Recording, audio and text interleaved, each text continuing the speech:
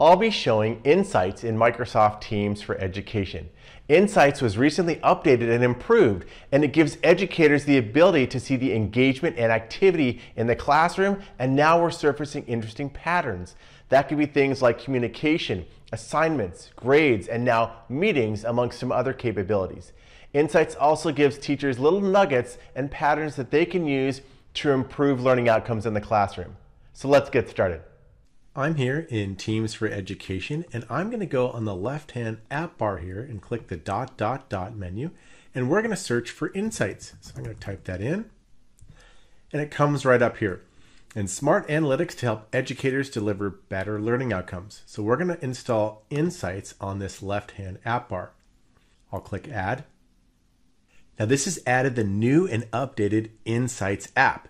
And after you've installed the Insights app on the left app bar here, make sure to pin it. So right click, choose pin, and then it'll always be there and you'll never lose it. I'm going to walk through exactly how this works. It's improved and quite a bit different than the original one. Now, if you have original Insights apps already in your classes, don't worry. This new Insights right here will pick up all of those. You don't have to do anything different. If you're brand new to Insights, well then let's just get started. Now, first off, you can see this is the high-level dashboard that shows all my classes right here. So I've got two different classes. I have Earth Science and Physical Science. I have 7 students in this class and 12 students in this class. At the high level, I can show inactive students. So this means who has been active in my class. So in this case, 1 student without digital activity for the class, and this is 5 students. Now you can see in the upper right, you might ask, well, how often is this looking at? You can actually filter. So I've got this week, the previous week, or the last 7 days. So I can change the filter right here. Right here, you can see active students per day. So if I hover, I can show the days of the week and what students were active or not. I can hover for this class and see something similar.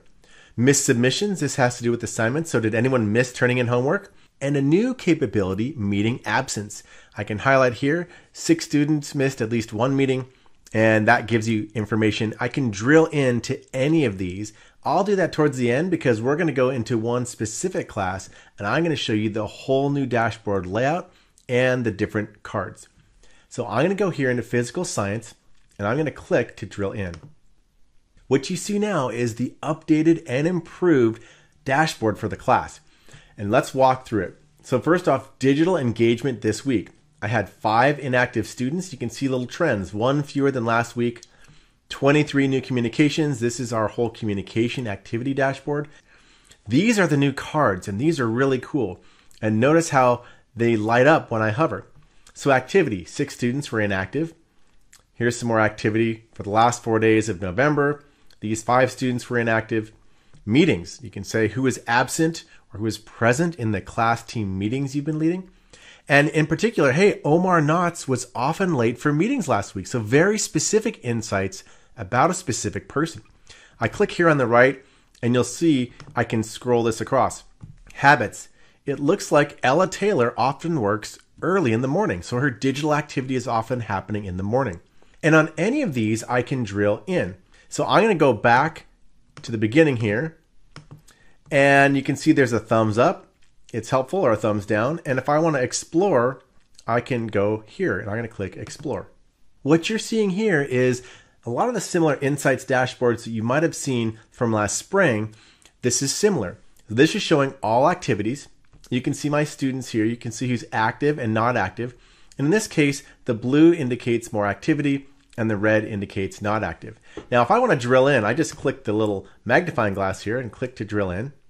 And it takes me farther in. So I could see from these different students what was happening. So I can hover here and I can see the assignment, problem set 4, it was turned in, there's a message, and there's other information like here.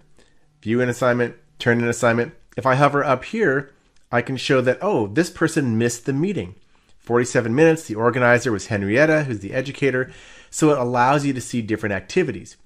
Now, all of the filters are similar to what we had in the previous app, but they've been updated and improved. So one thing, I can sort. I can go least active to most active. I can sort by name. So maybe I want to sort by most active in this case.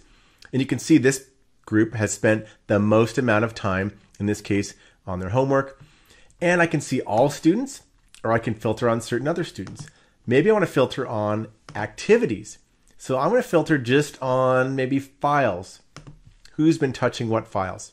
And here's some examples I can hover here. This person was looking at the homework review document. Let's see, James Hobbs. He was clicking on the files tab. So you can get some digital activity. I can also go and say, maybe I want to look at meetings or assignments. Let's use assignments. Now I can also set dates. So in this case, I drilled in on a specific day, but I could set today, yesterday, this week, previous week, lots of options, and I can set custom times. So maybe I want to look from November 13th to November 17th.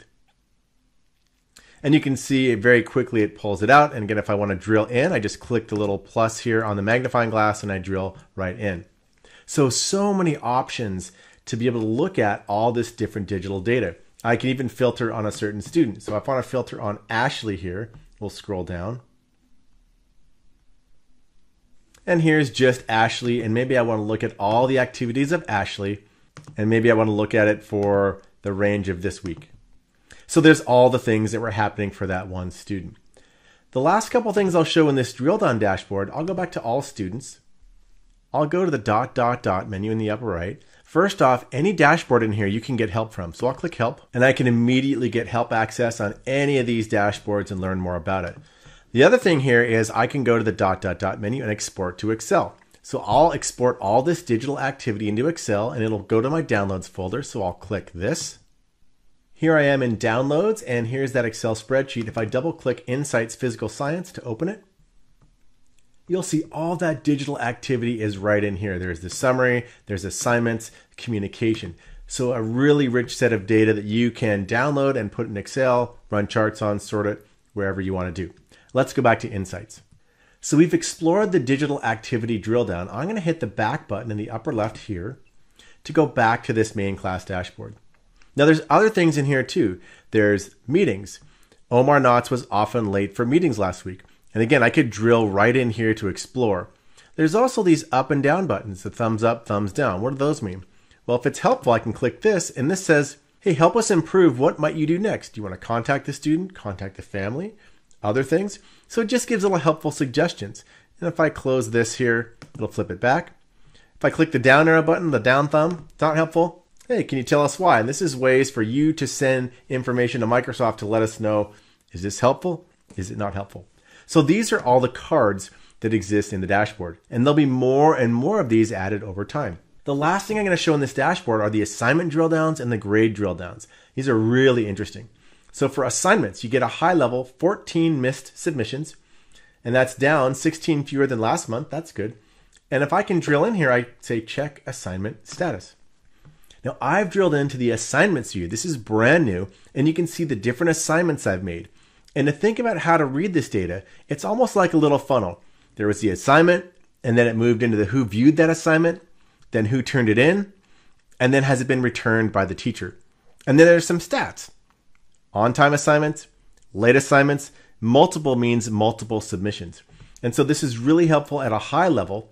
And any of these numbers I can drill in on. If I want to drill in on here and say, well, let's look at some of this data. This is that same type of funnel. So I start with where it's been assigned, who's viewed it, the turned in, returned, on time, late, and you get the idea. So it lets you drill in and see the list of each of the students for each of those assignments. I'll close that.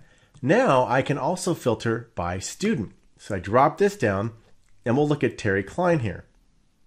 Now the view is just filtered to Terry, which is really nice. I can see for Terry the different assignments, where they've been assigned, which ones have been turned in or returned, and the different stats. And if I want to pull back assignments from a previous time period, I can say load more assignments. So I'll go back and drop this and choose all students. And I want to pull in assignments from a little bit further back. I'll click load assignments. And you can see it added a couple more right into the stack here. So all these assignments are a little bit older, but it lets me see patterns that go further back. So this brand new assignments view is really nice to see by assignment or drilling in per student.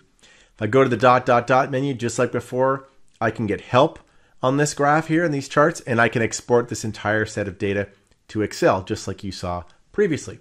And let's hit the back button. The last one that is brand new on this Insights homepage is the average grade. This is really nice as well.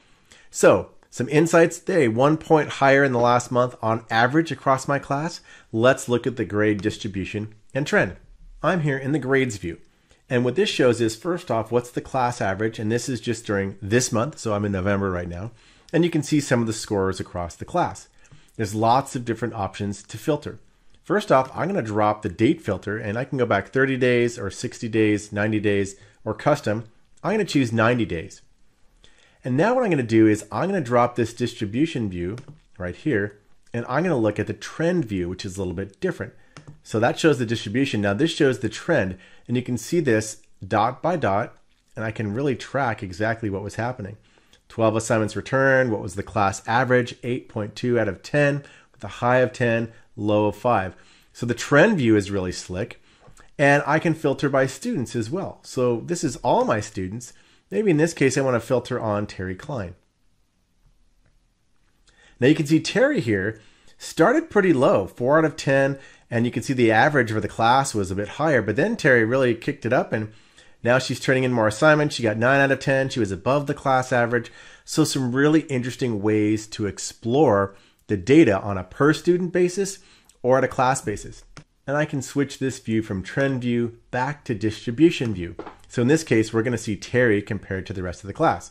So here's Terry right here, 87 average, and the rest of the class 83. And you can see where Terry falls compared to the distribution of the rest of the class. Really cool insights.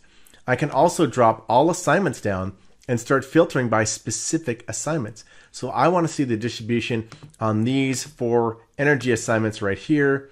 We'll do these. And you can see everything updates just for those assignments. So Terry's average is a little bit different, and so is the class average when I filter by specific assignments. And just like before, I'll click the dot, dot, dot menu. I can export all of this to Excel, or I can get help on that page. Now let's drill back out. I'm back here on the main class homepage, and I've showed all the different options. The last thing I want to show is I'm going to go hit the back button in the upper left, and we'll go back to the high-level dashboard. And this is the one where it shows each set of insights per class team that I've set up in Teams. I can drill in directly from this top-level dashboard as well. Maybe I see this and I glance, gosh, a lot of meeting absences in physical science. I'm going to click in here to drill in. It immediately pulls up that dashboard for meetings. In this case, I can see, oh, wow, there's a lot of meetings being missed right here. I can drill in to see the details, get a little closer. And just like we were showing before, here's the students that missed those meetings. Here's the students that were in the meetings. Maybe I want to sort by least active, and that sorts it by the least active students in the class. So this just shows, I'll hit the back button, how I can drill into very specific things from a very high level if I'm on this team level dashboard. If you found this video useful, give it a like. Now, if you want to keep up with all the latest quick tip videos that I'll keep releasing, subscribe to my channel and then just ring the bell so you get notified for all the new videos that post.